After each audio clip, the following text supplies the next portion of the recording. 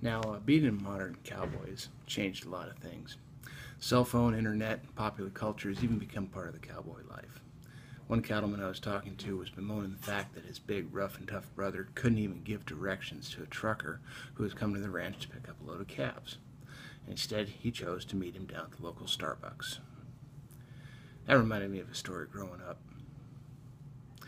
Now, I'm a cowboy through and through, and proud and as tough as they come. I'll fight if I need to and endure pain, to a point some think is dumb. I keep my word and live by what's known as a cowboy code, where honor and truth abide. I'll work hard and get the job done, no matter how long, hot, or cold the ride. Now, when you're living a rugged life out here on the open range, you learn to go without some comforts. Some folks think that's strange. You might sleep in a bedroll under a blanket of stars, cook over an open fire, work from daylight till dark or later to finish the job, no matter how you tire.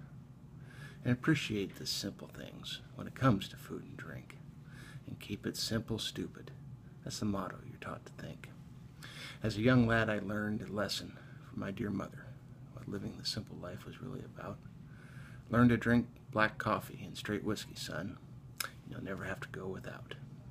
'Cause cream and sugar and soda pop aren't always in supply. Distill it down to the essentials. You'll always be able to get by. So if I see you in the mountains or in the high desert foothills, I'll share my coffee and liquor for sure. But it's going to be black, it's going to be strong, or 80 proof, high quality, straight and pure. Coffee black and whiskey straight. Wake you up or relax at the end of the day. But really, I like this peppermint mocha. I don't care what other guys say.